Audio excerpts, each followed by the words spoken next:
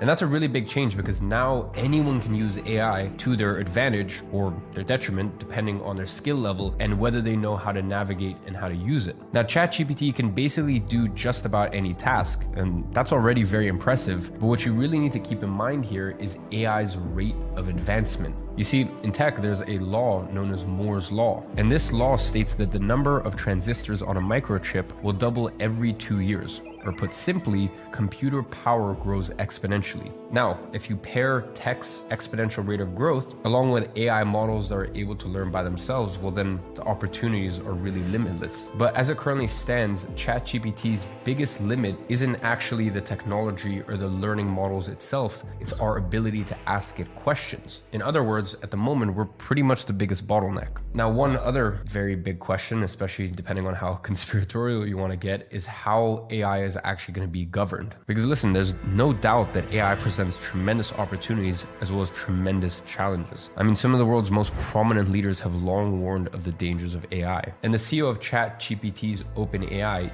even said himself, some robots will kill some humans.